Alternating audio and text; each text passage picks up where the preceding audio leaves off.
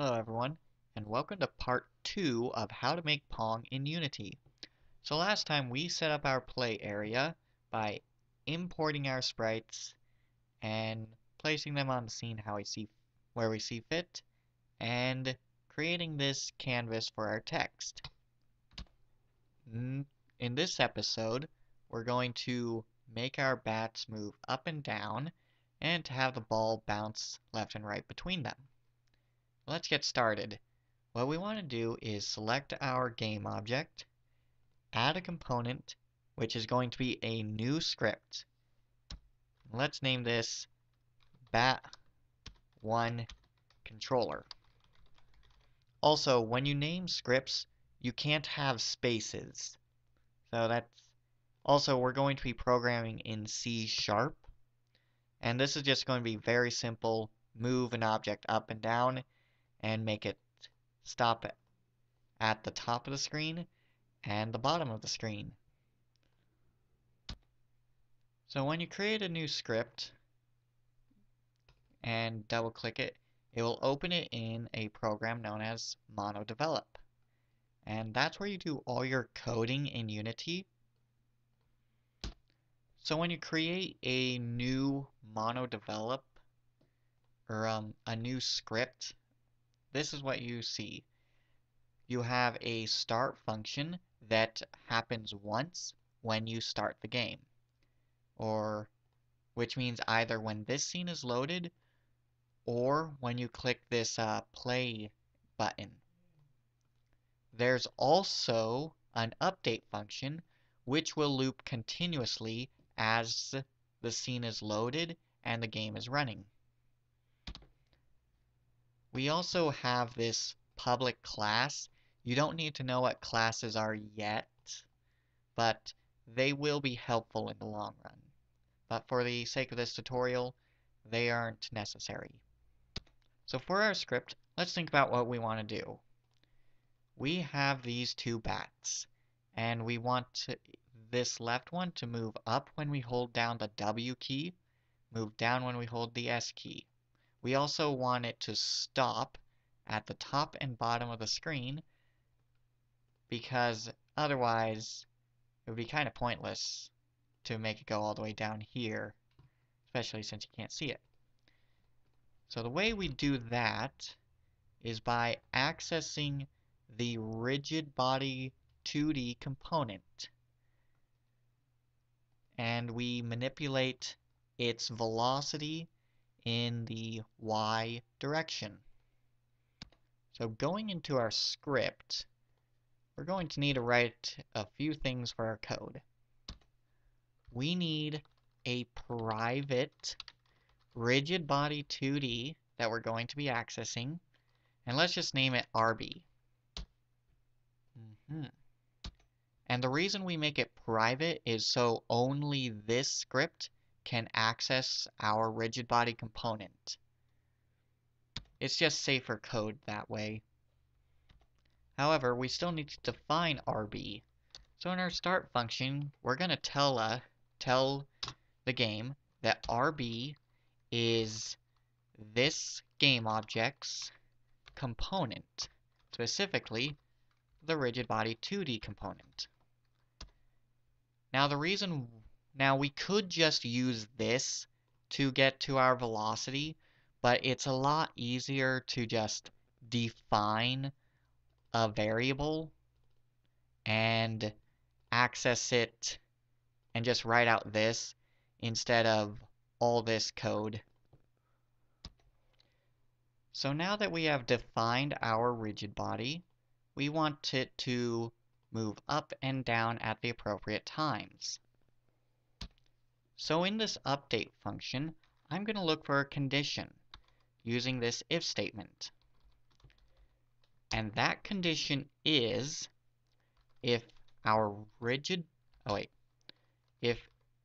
there is an input for a certain key on the keyboard known as the W key.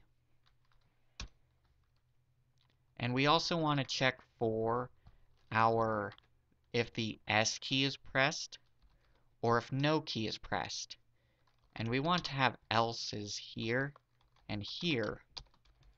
And what an else statement does is it basically checks if this condition is met, otherwise check if condition is met, otherwise do this. That's basically what this code is doing. So now we're checking conditions. Does the player want to move up or down or not at all? So when the player moves up, we want to access our rigid body, and we want to set its velocity to a new vector2 value. We want it to move 0 in the x direction, but we want it to move a positive value in the y direction. And then let's just copy and paste this here and here. When we press S, we want to go down, so let's say -2. And when we're not pressing anything, we just want it to be 0. So now let's go into Unity and test that. If I were to click play, press W, it moves up, but kind of slowly. Like, I want it to be a lot faster.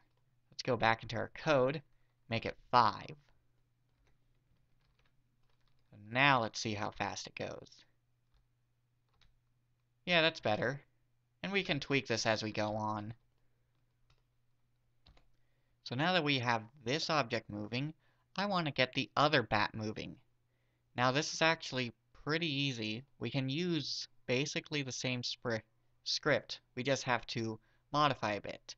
So what I did was open up this window, which is our folder for our assets.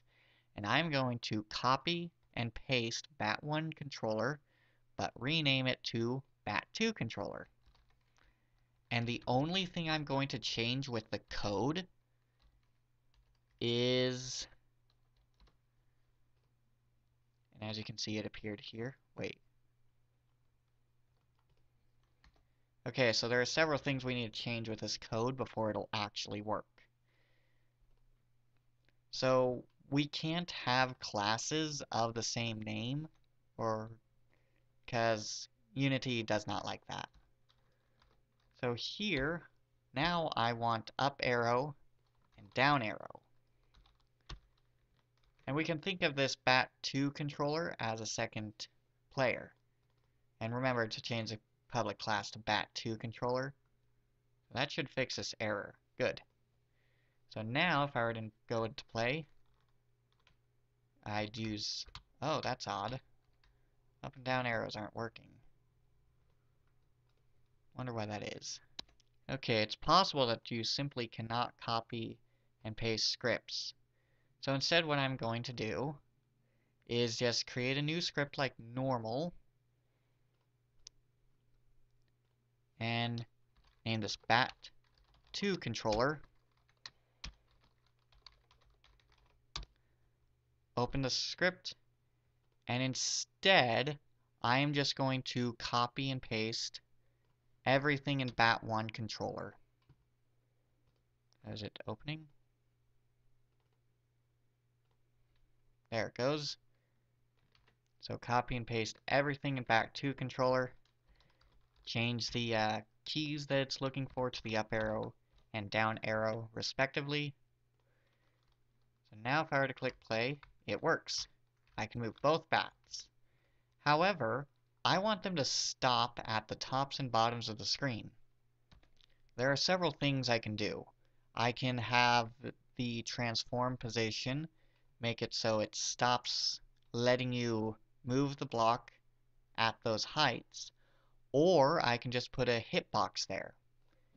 So before doing that, it's best to work with a ratio for your camera view, like 16:9, because if you were to scale, it scales the camera view with it, whereas using resolution, it doesn't keep the scale the same. So, in the next episode, we will be getting our ball moving left and right, along with finalizing how our bats move. If you have any comments or questions, please let me know. Thank you for watching, and goodbye.